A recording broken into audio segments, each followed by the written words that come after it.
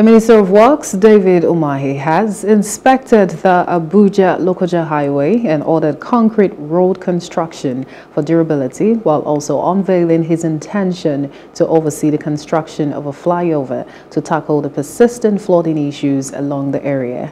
The announcement was made during his inspection visit to ongoing construction sites along the Abuja-Lokoja Road a day after his official assumption of office, highlighting the significance of the Abuja-Lokoja Road as a vital link between various regions of Nigeria and the FCT. The minister emphasized its pivotal role in the nation's socio-economic landscape.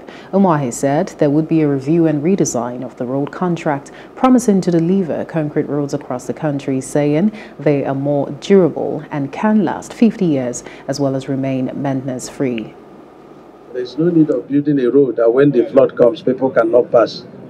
So we're going to be looking at the flood level and then raise the route to that level by using retaining wall, and then fill the road with sharp sand and then do our concrete on it, and that will be a permanent solution to the road. But let me assure that within 2 weeks, the design or redesign of this section will be fully ready, and we will go through the process and then we'll be on site immediately.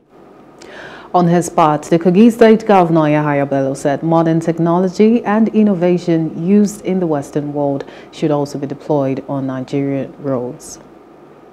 This is more than palliative for the people of Nigeria, both in the south and in the north.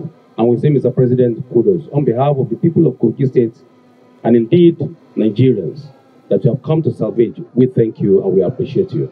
And Mr. Governor, the Honorable Commissioner, the Minister for Works, we appreciate you. You have done it in Ebonyi State.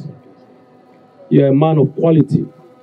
You understand it. When we were coming in the car, you are asking the director in charge of highway in the Ministry of Works, you are asking him every bit of details. I was equally learning along the line. A lot of engineering terms. This is Engineer Dave Umahi at the helm of affairs. You have hit the ground running. The Abuja-Lokoja Road is critical to the socio-economic lives of the people as it links the southwest, south-south and southeast regions to the Federal Capital Territory and other northern parts of the country. Hello, hope you enjoyed the news. Please do subscribe to our YouTube channel and don't forget to hit the notification button so you get notified about fresh news updates.